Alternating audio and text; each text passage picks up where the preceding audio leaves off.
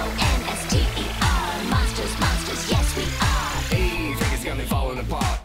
Draculaura stealing my heart. Claudine Wolfie make me holler at the moon. Really, you're the finest fish in this lagoon. I clear the now, you so beguiled. Even though you act so vile. And Deuce has stone cold style. These are my boobs, my skeleton crew. A little strange, but so are you.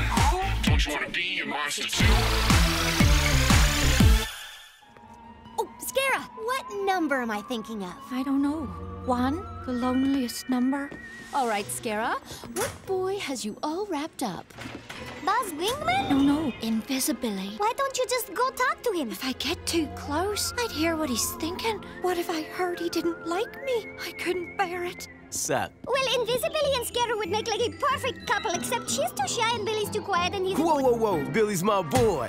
I heard about you and Scarah. Well, what did you hear? Don't you like her? I'm afraid that if I get too close, she'll read my mind, and then she'll see just how much.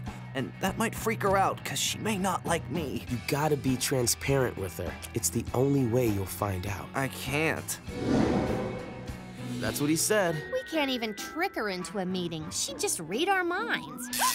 I think I know how to fix this.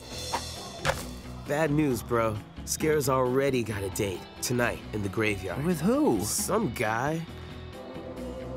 Billy has a date tonight in the graveyard. Scarah will be devastated. Obviously, we can't tell her.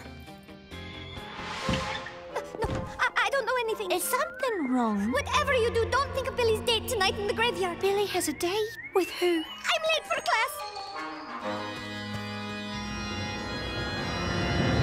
Oh, I'm sorry. I didn't see you there. I guess your date will be here soon. My date? You mean your date? But Claude said... Draculaura said...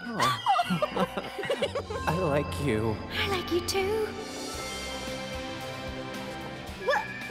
They're together? Okay, I'm confused. I see you two finally got a meeting of minds. It's not easy to surprise a telepath. We just told Draculaura it was a secret. I didn't say a word. You didn't have to, lass. Can I walk you to class? You read my mind.